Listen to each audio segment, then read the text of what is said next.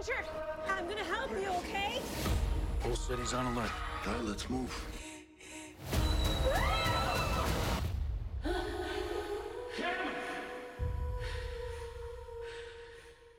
Sergeant Tutuola.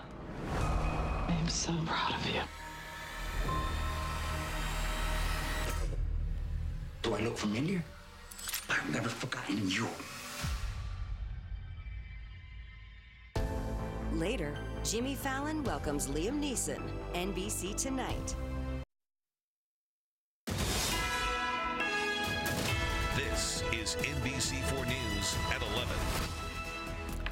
Now at 11 o'clock tonight, take a look at this. It's our first look at this dangerous high-speed chase of a man who was wanted for killing a Riverside County deputy just after Christmas.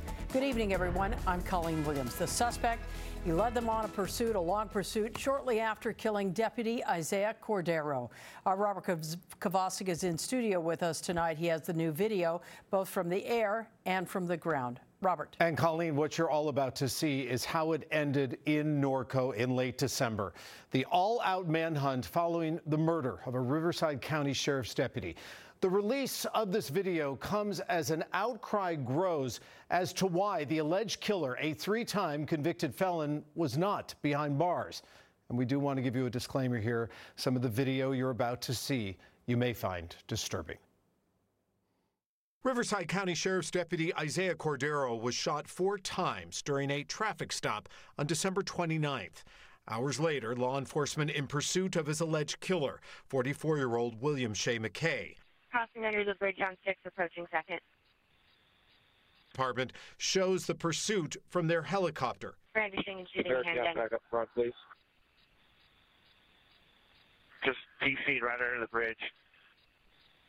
2 feet under the bridge.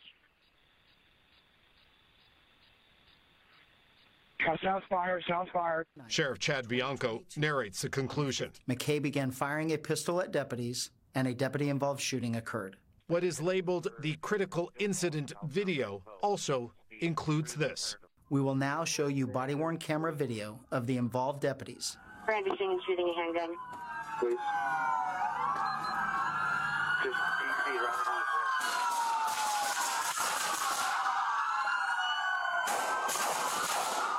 McKay's violent history is being called into question, specifically why a judge lowered bail for McKay in November of 2021 following his conviction on his 3rd felony strike for charges of kidnapping and robbery.